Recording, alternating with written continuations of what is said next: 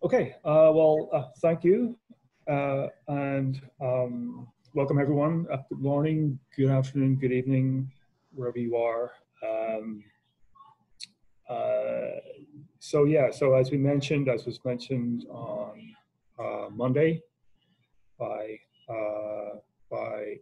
Marianne, um, what we have been doing here at the uh,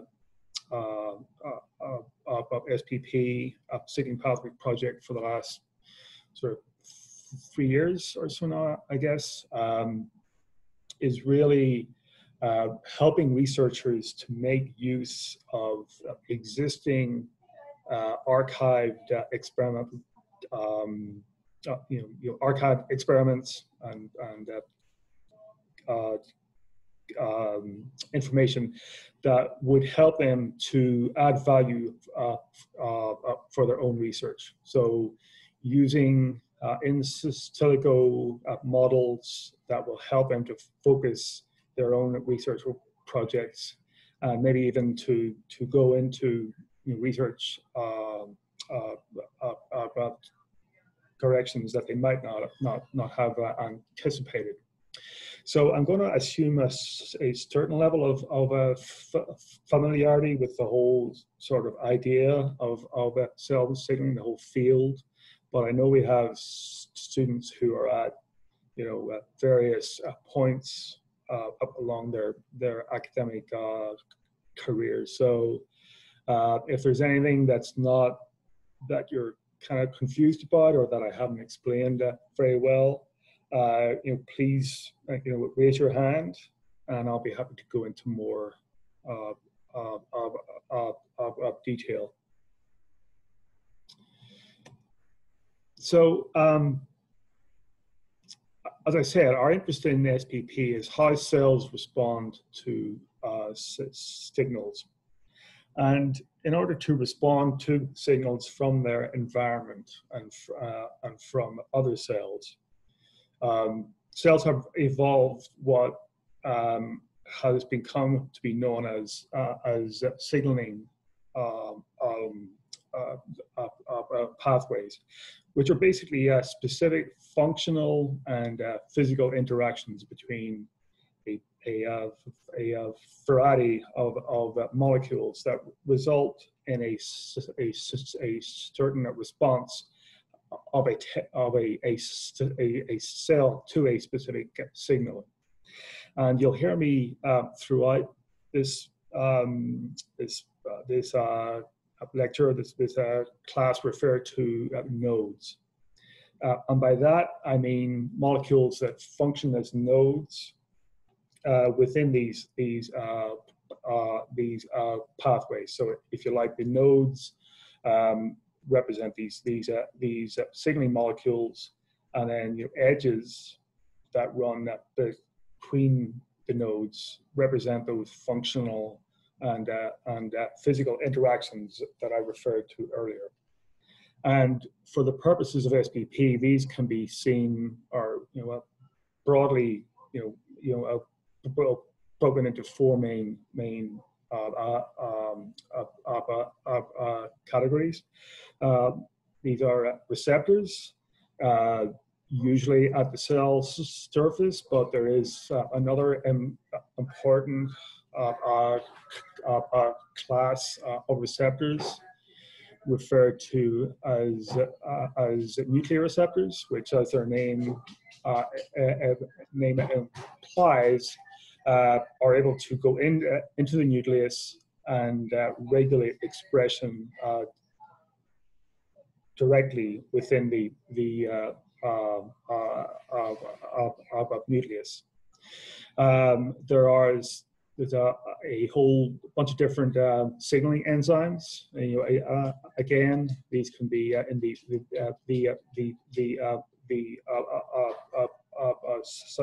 cytoplasm, which affect post-translational modifications of various nodes. They can also be in the nucleus. You may have come across acetylation, a deacetylation, methylation, demethylation. It's an area of a great interest right now. So those are what we refer to as nuclear signaling enzymes. Then there are transcription factors, which in the context of a transcription, these are the factors that ultimately determine the response of a specific cell to a specific signal. Now, there are other ways in which a cell can respond to a specific signal. For purposes of SPP, we are interested in regulation of gene expression. There's a fourth sort of a category. We kind of wondered for a long time what to name this, because it's really, it includes molecules that function as part of signaling pathways, but that don't fall into one of these categories. And so we ended up coming up with the rather sort of unimaginative name of co-nodes. But there's a whole bunch of different proteins, functional RNAs that are in that particular category. So that's also functionally relevant. Now, as most of you will know, you may have come across review articles or books in which the conventional depiction of signaling pathways is this sort of a confusing mixture of arrows, various acronyms, and there are a couple of issues with this. So number one, if somebody who weren't familiar with a particular signaling system were to look at this, it would be perfectly reasonable for them to sort of come away with the assumption that these are the only pathways that exist within the cell. Number two, when we look at pathways, they tend to emphasize the molecules that are actually part of the kind of upstream sort of section of the pathway. And usually when you look at these, the expression of the genes that they actually regulate, it tends to be sort of, consigned to this sort of big, oval that says, these things, have got some effect on expression, when really it's what these pathways regulate that ultimately will determine the response of a specific cell to a specific signal. And so our goal here at SPP is to see whether we can use existing archived experiments to sort of illuminate new pathways. Number one, that is pathways that kind of fall outside these conventional relationships. And number two, to sort of emphasize what it is these pathways actually regulate, because from our perspective, that is ultimately the most important aspect of any particular pathway, is what the response of the cell is.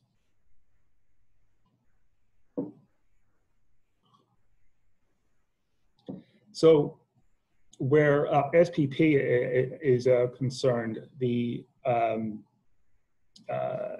we are interested mostly in a couple of categories of omics experiments. Omics, you're probably familiar with the term, but it really represents over the past sort of 25 years, the ability to sort of automate experimental platforms, so that we're not looking at one or five or a sort of handful of specific molecular events, but we can look over the entire cell, and we can get an idea of the impact of any alteration in the status of a cell, what the impact of that is over the entire cell. So for the purposes of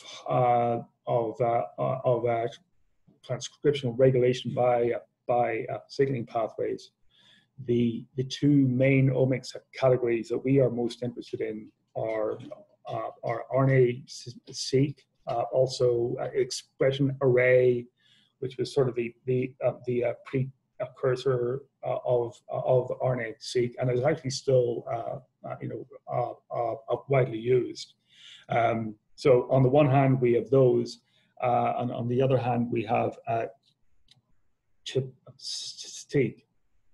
And these independently, these approaches give you information on the relationship between signaling nodes and their transcriptional targets, but they each only give you one kind of part of the overall picture. And what I mean by that is with RNA-seq, you can measure the effect of treatment of a cell on the levels of the various mRNA transcripts within the cell, but it won't. It will give you less information on how those alterations in the level of those transcripts actually happened. Whereas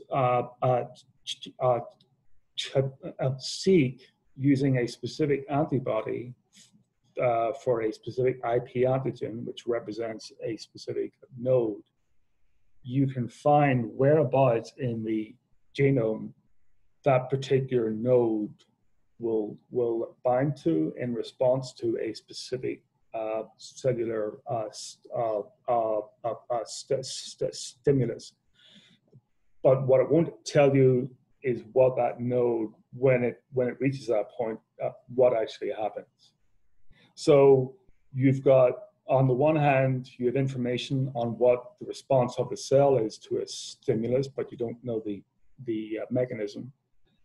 On the other hand, you know what mechanistically happens in response to a specific stimulus, but you don't know what the functional consequences of those are.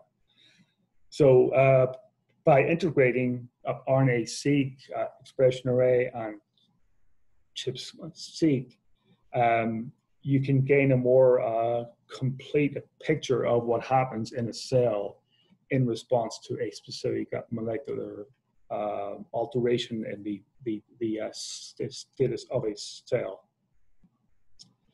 So, So for, as I mentioned, for expression array and RNA-seq experiments at the SPP, what we do is we look at the specific experimental treatment that was involved.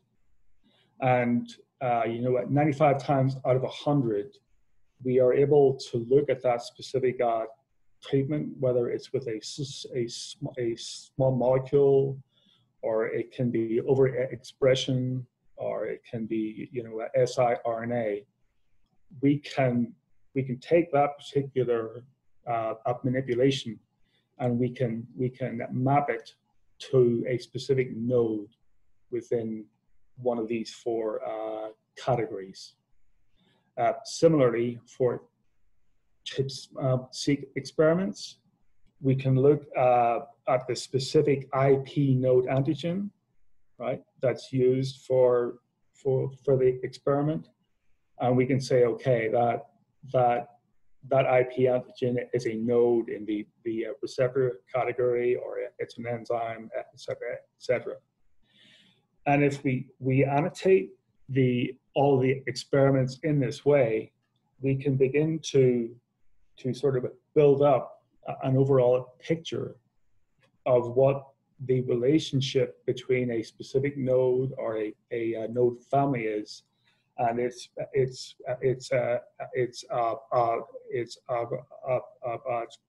transcriptional targets.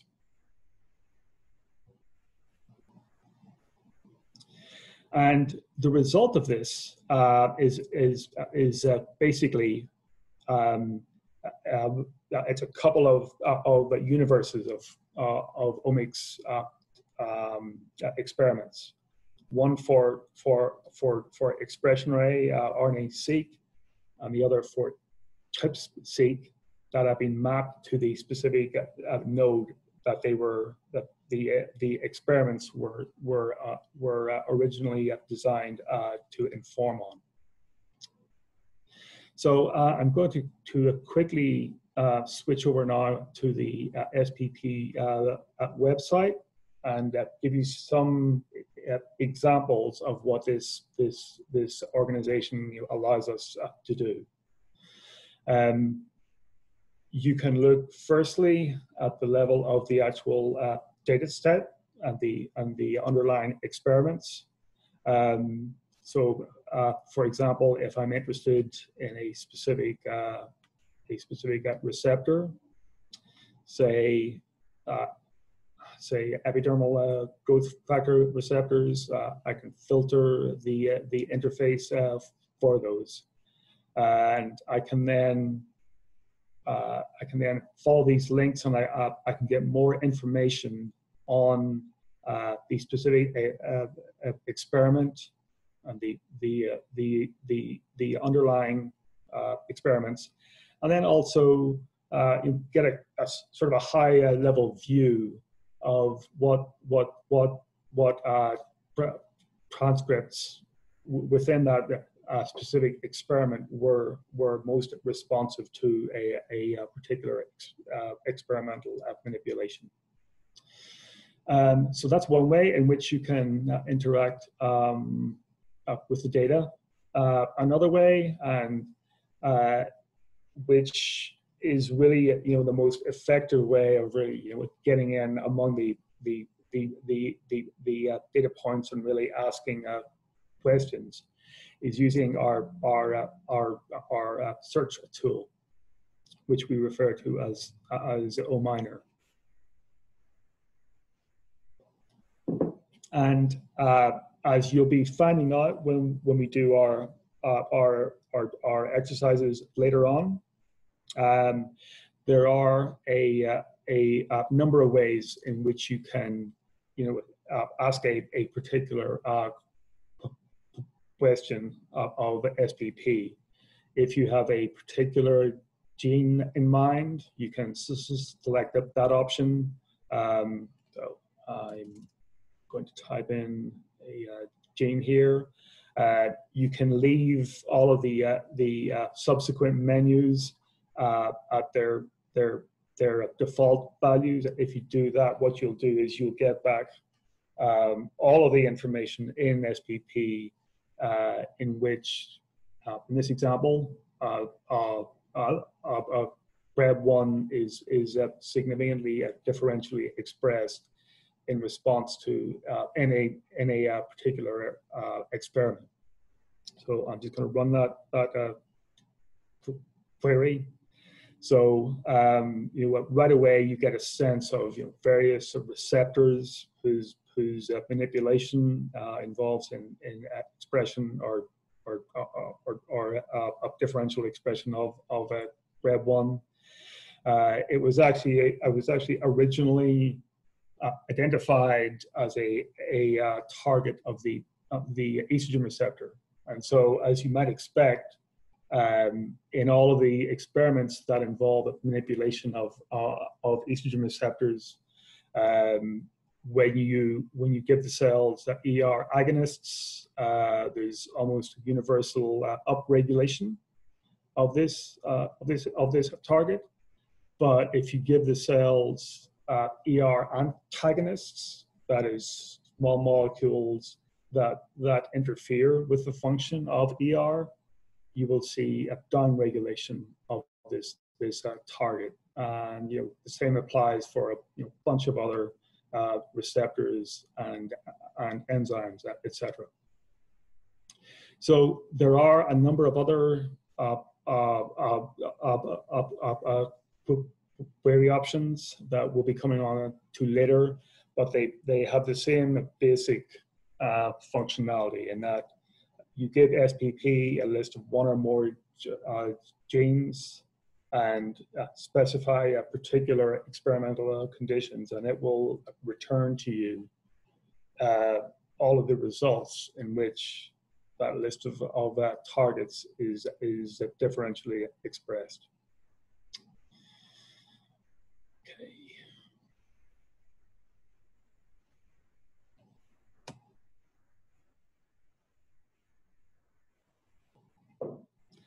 Okay, so an approach that we introduced in the first sort of introductory SPP article, which hopefully you guys had an opportunity to look at, is what we call consensome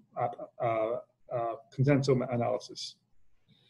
And as the name consensomes implies, what we are looking for with all these experiments that we have mapped to specific nodes or node families is we're looking for some sort of form of a consensus over each of these individual groups of experiments as to the transcriptional targets that are most consistently and reproducibly differentially expressed in the case of expression array and RNA-seq, or in the case of ChIP-seq, what the strength of the regulatory relationship is between these nodes and their downstream targets. And a representation that isn't available on the SPP site right now, but that we introduced in that SPP article, and I think makes this idea easier to understand, is in this scatter plot representation. And so, as I mentioned earlier, we're interested in, on the one hand, transcriptomic data sets, and on the other, ChIP-seq. And so I will discuss the consensomes, or the approach for a consensome analysis for each, because these are distinct experimental platforms. The way in which we calculate consensomes is a little different for each. So for transcriptomic experiments, and here using the example of the human insulin receptor family, which is insulin receptor itself, but also receptors for IGF-1 and others. What we have done is we've gone into the public archives. We have identified experiments that involve manipulation of members of the human insulin receptor family in some form, whether that's small molecule, it could be insulin itself, it could be an insulin analog. It can be overexpression of insulin receptor, siRNA, etc. And we then look over all of those experiments, and we identify how frequently each transcript within the cell is significantly differentially expressed in response. So on the x-axis here, you have the consensome p-value, which is sorry, there's an insect in here which I keep having to swat away. It's basically the probability that the observed frequency of significant differential expression for each transcript is a random event. And on the y-axis, it basically organizes these values into percentiles. And what this gives us is a means of comparing the rankings for a particular transcript between different consensums. And that's an important point, because I'm going to come back to that up later. So up here at the top, you have transcripts that have very low p-values, and by inference, they are highly responsive to insulin receptor family signaling. They are less responsive here at higher p-values, and at the bottom, where you have transcripts that have consensum p-values of 1 or near 1, we can infer that these are almost entirely unresponsive to manipulation of members of the insulin receptor family. And with this, as with all of our other consensomes, we have confirmed that the consensome assigns low p-values and therefore high rankings to transcripts that are already known from the research literature to be transcriptional targets of insulin. But what we also find is that there are other transcripts that are very highly ranked within these consensomes for which there is no information in the research literature.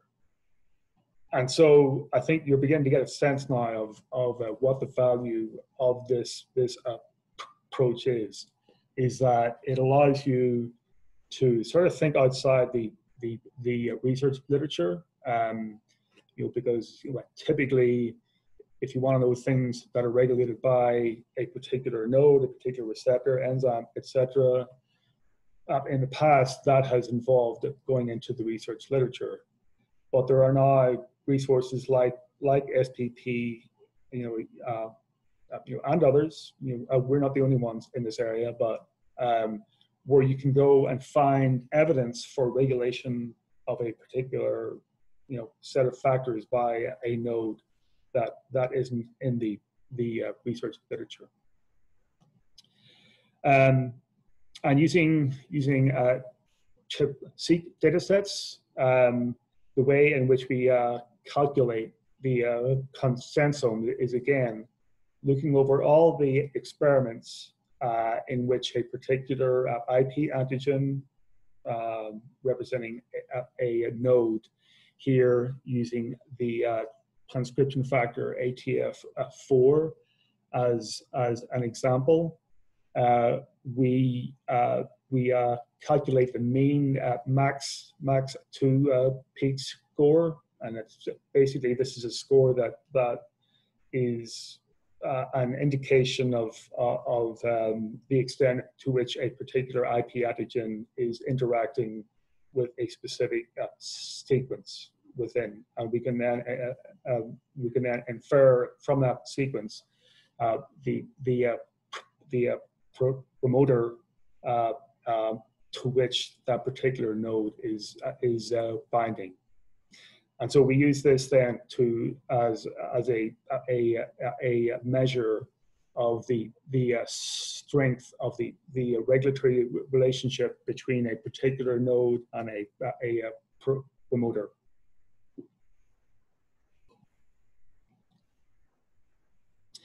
So I'm going to switch gears now here, and I'm going to basically put our work in SPP in the context of a sort of a real life example of how it can be applied to help researchers gain insight into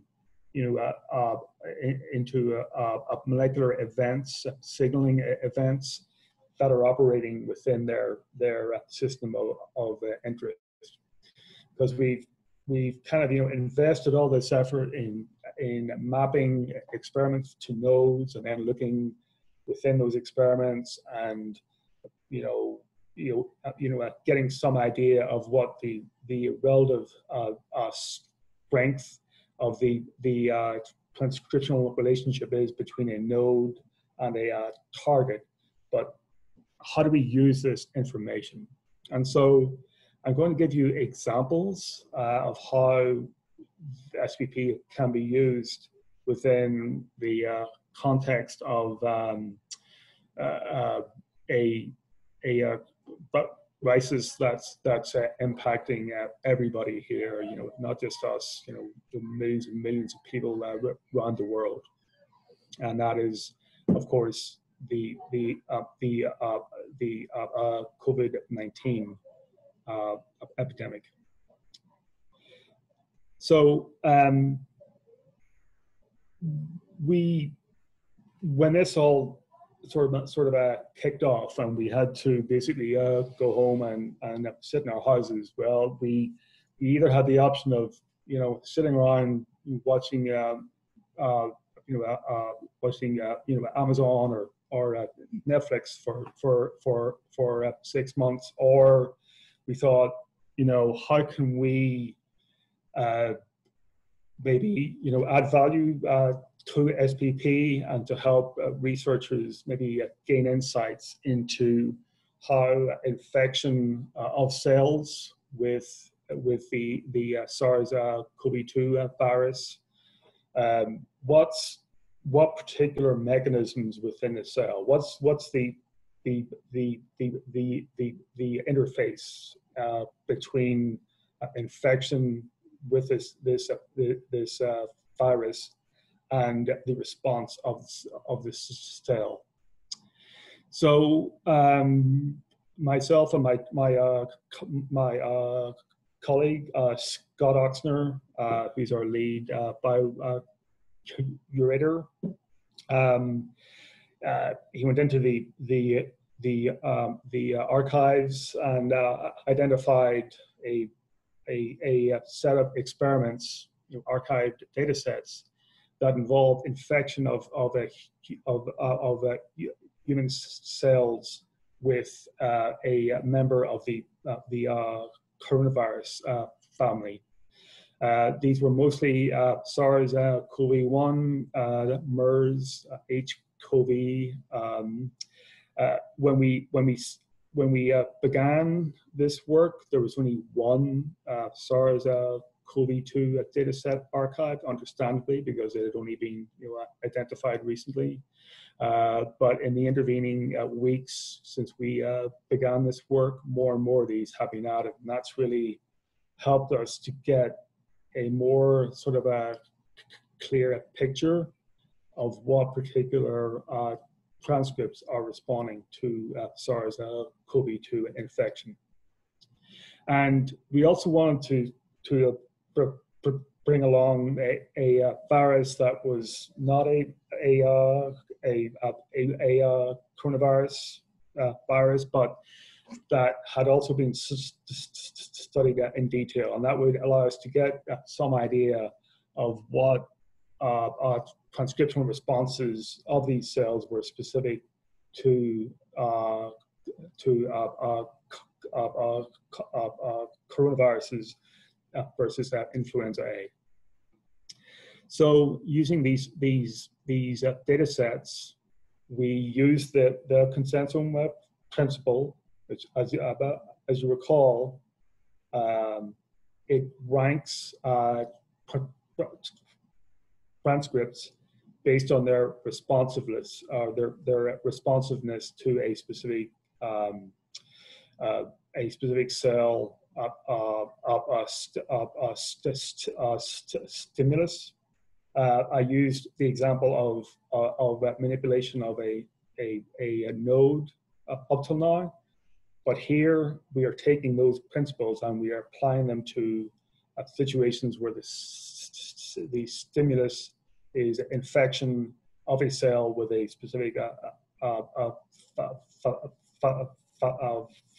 virus.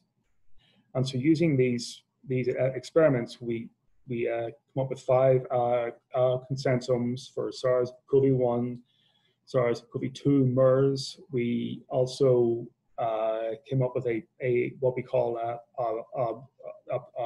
pan-CoV, and what this allows users is to get an idea of what transcripts are responsive to infection by all coronaviruses, and then finally one for influenza virus.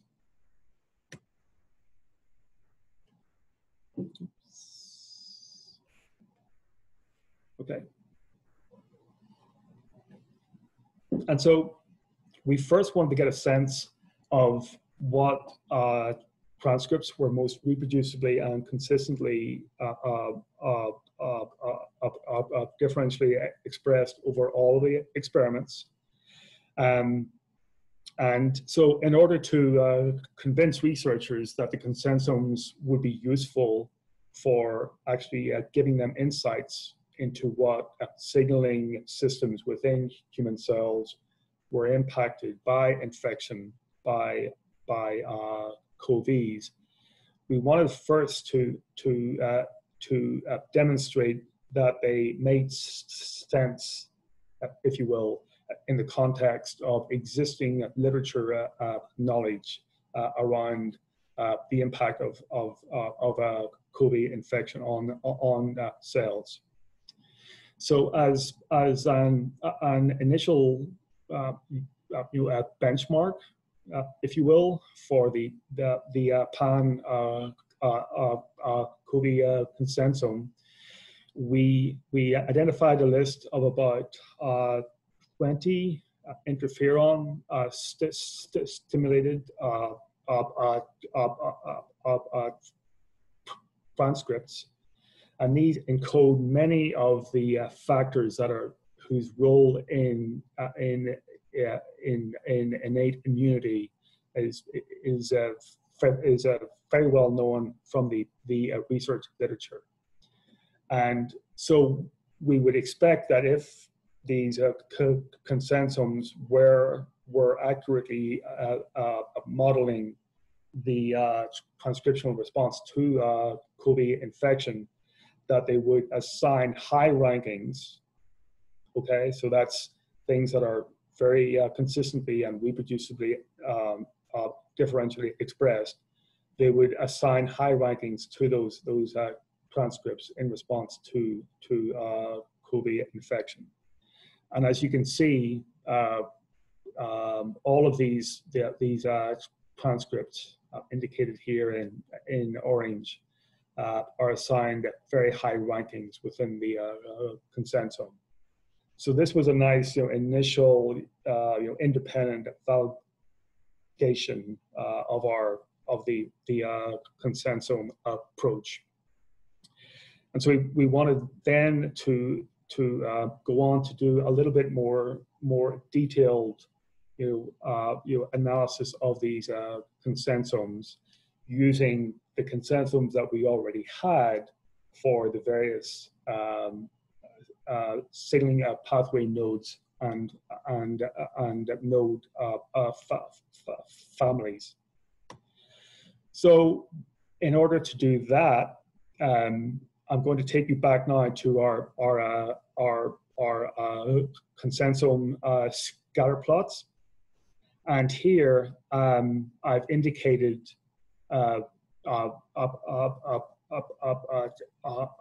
targets that are in the 95th percentile of a particular consensome. And so these are what we refer to as high confidence transcriptional targets. And we can using an approach that we have developed that's called high confidence transcript overlap analysis, or HCT overlap analysis, we can look at targets that are frequently differentially expressed in response to infection by a particular virus, and we can compute those against all of the consensomes that we already have within SPP, and so we can compute those against those consensomes, and we can use this approach to identify nodes whose HCTs are overrepresented within the COVID infection consensome. And this overlap can be expressed in the form of an odds ratio and an associated p-value.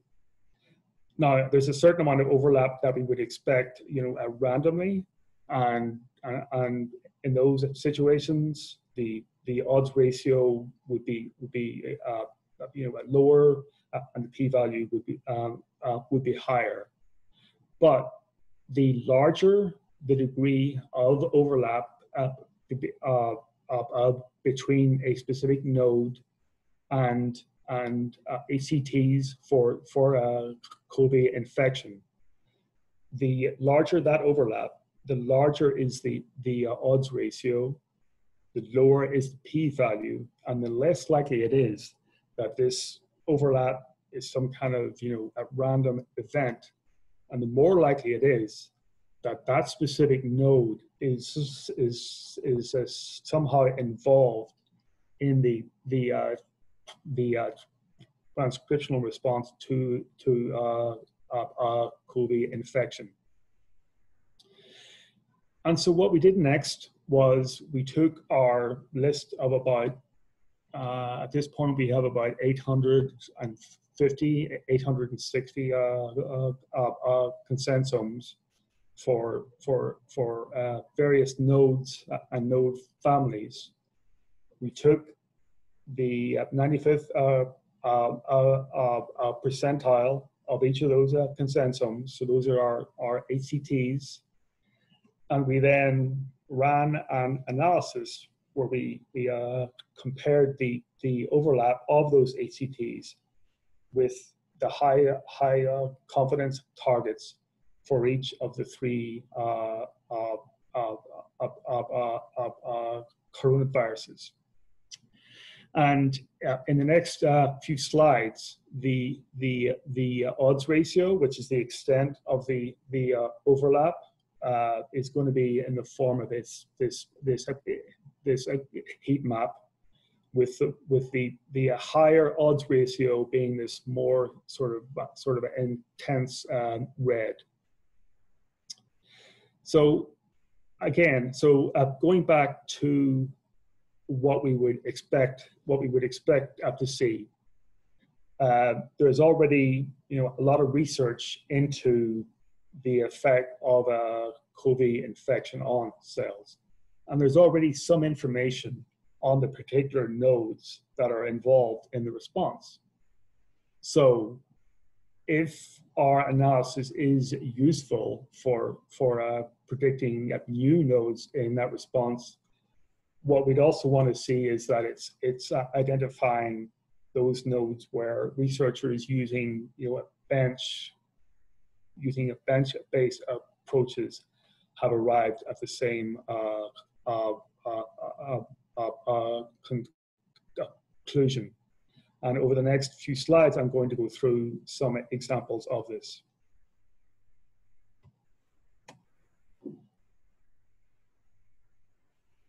So, various examples of this where we're accurately identifying already existing knowledge is in the case of interferon receptors. So you're seeing much higher odds ratios here for each of the viruses. Interestingly, it's higher for SARS-1 and SARS-2 than it is for MERS, which you might imply that interferon signaling is relatively specific to SARS over MERS. There are other examples of this. Toll-like receptors are also known to be involved in response to SARS. We see higher odds ratios for those. Similarly, tumor necrosis factor receptors are also known to be involved, and also corticoid receptors. And actually, if you've been watching keeping up with the news, you'll probably have heard that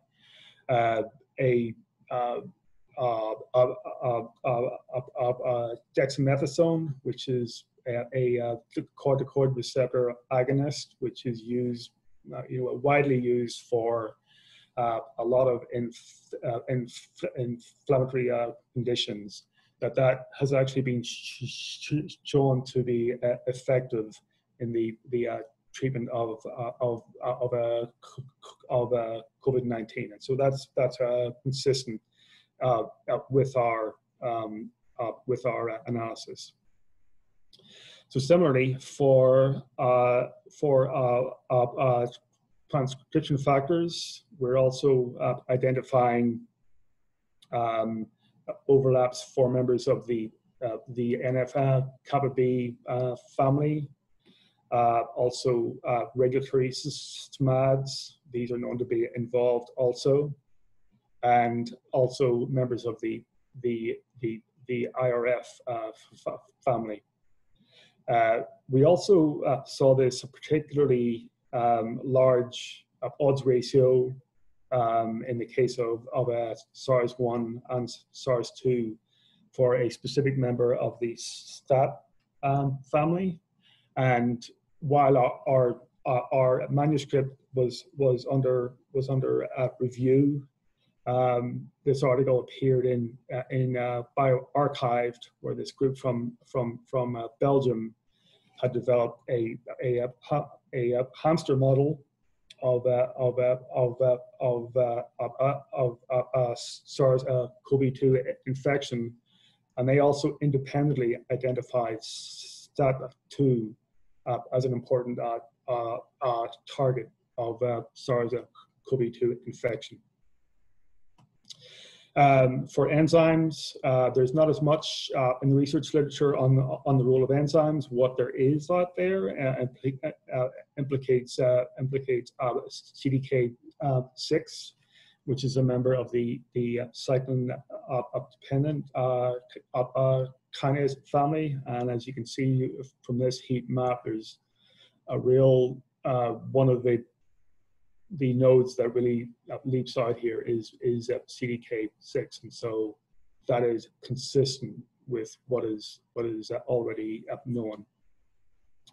In terms of conodes, continuing with enzymes, way back when one of the first human proteins that was actually identified as a viral target was P300, and it also has a functional homologue CDP. We got these odds ratios aren't quite as eye-watering as CDK6, but they are there. So it indicates that there is some functional interaction of P300 and CDP in response to infection with these viruses. So up till now, I have focused on how our analysis is aligned with what's already known. So what I want to do now, with the few minutes that we have left before we reach the top of the hour, and then we'll have a 5-minute break is I want to show you examples where we used our analysis to identify potentially novel targets of SARS-CoV-2 infection. So one of the receptors for which we saw a particularly large odds ratio was the progesterone receptor. And when we went in and we looked at the underlying experiments within SPP, what we noticed was that transcripts that were upregulated in response to SARS-CoV-2 infection were also upregulated in response to treatment of cells with the progesterone receptor, a full antagonist, RU486. And so this indicated to us the hypothesis that there might be some kind of antagonistic interaction between signaling through progesterone receptor and SARS-2 infection in the lung epithelium. And this is interesting because one of the earliest articles that appeared after this whole COVID-19 issue kicked off was that many pregnant women who presented with COVID-19 infection were actually asymptomatic in that they didn't have the symptoms of respiratory distress that other patients had. And actually, again, while our manuscript was under review, a clinical trial was launched at Cedars-Sinai Medical Center, that the aim of which was to evaluate progesterone for the treatment of COVID-19 in men. And so this again was an example of where we used, using only experimental data points that had been annotated within SPP, we were able to accurately predict the role of a specific node in response to infection. One last example involves epithelial to mesenchymal transition. There are specific nodes that are known to be involved in this process. When we went in and looked at the odds ratios for the various consensomes, we find that several factors that have known roles in EMT had odds ratios, significant odds ratios that were specific to SARS-CoV-2. And here there are various examples of these. Now, SARS, or rather EMT, has been known to contribute to pathological conditions that are also associated with SARS-2 infection. And so we wanted to get some idea of whether we could get any more evidence of the involvement of EMT in in response to SARS-CoV-2 infection. And to do this, we used a list of factors that have been annotated from the research literature as being functionally involved in EMT. And when we looked at where these factors were ranked within the SARS-CoV-2 infection, we found that these EMT factors were overrepresented within the SARS-CoV-2 high confidence targets. And more interestingly still, when we compared the rankings of these EMT factors between the different consensomes, we saw that they were much more responsive to infection by SARS-CoV-2 than in any of the other, in response to infection with any of the other SARS-1, MERS, or IAV. And so this is evidence that these EMT factors are being very efficiently regulated in response to infection by SARS-CoV-2, but less so in the case of other viruses. And again,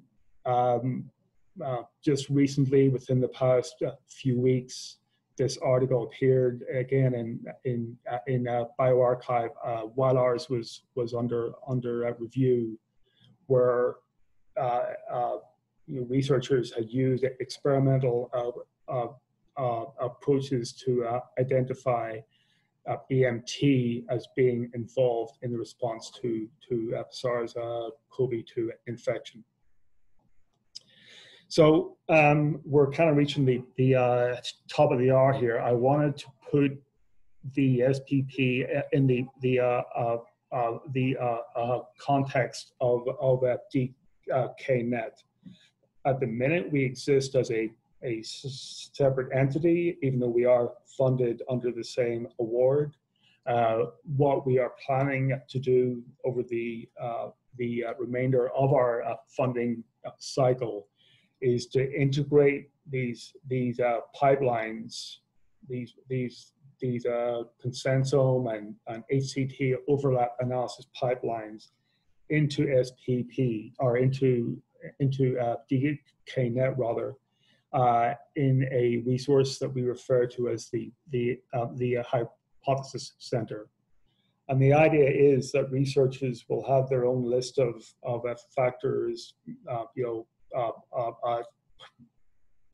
transcripts, whether it's from an RNA-seq experiment or from a protein interaction screen, and they want to get more information about what are the upstream nodes that are involved in regulating the expression of these factors, that they'll be able to come to the Hypothesis Center and ask those questions and get back evidence for specific nodes that are operating within their system of interest.